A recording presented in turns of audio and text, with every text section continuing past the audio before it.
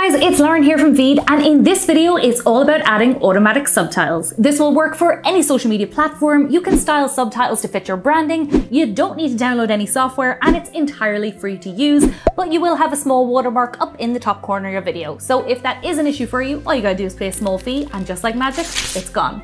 Now I promise you, if you follow my method, you are going to save yourself hours. If all that sounds good to you, just click the first link in the description to get started. And with that said, let's get into the video.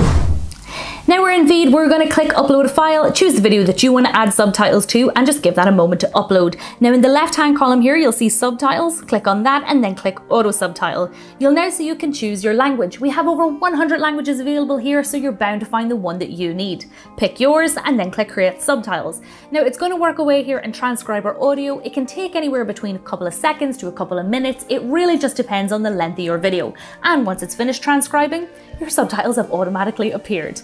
Now we just need to watch it through to make sure there's no errors where it might have misheard, misinterpreted any of the words that we've said. If that has happened, it's a very simple fix. Just click on the word that's wrong, delete it, and type out the correct word.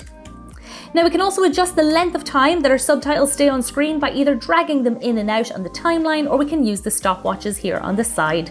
Next, now we're going to style our automatic subtitles so they fit our branding and our own aesthetic. To do that, we're just going to click on the Styles tab, and on here you can see we've got loads of pre-made templates. You can have a play around here. Some of them are really cool. We actually have ones here where the words will appear in time with your audio. So for instance, if I click on this one and I press play, you'll see what I mean. Welcome to the Amsterdam series. Very cool. Now we can also change the font, the size and the color of the subtitles, and lastly here we can change that text animation by clicking on animation, and we can test out any of the different styles you see. Lastly, if we click on effects here, you can choose any of the effects. I'm going to go ahead and choose shadow. So now I'm happy with my subtitles, I can render and export them. So I'm just going to click export here in the top right hand corner. I'm going to choose my render settings.